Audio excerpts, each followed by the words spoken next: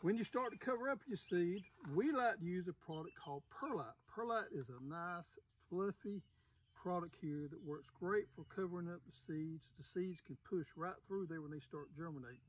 And that is our preferred way of doing it.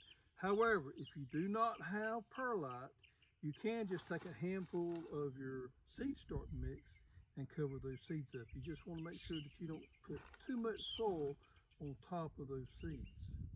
And then we'll just lightly water it in, get it nice and wet. And we'll probably do this once or twice a day. It's according to how hot it gets, but we want to keep it nice and wet, but not too wet.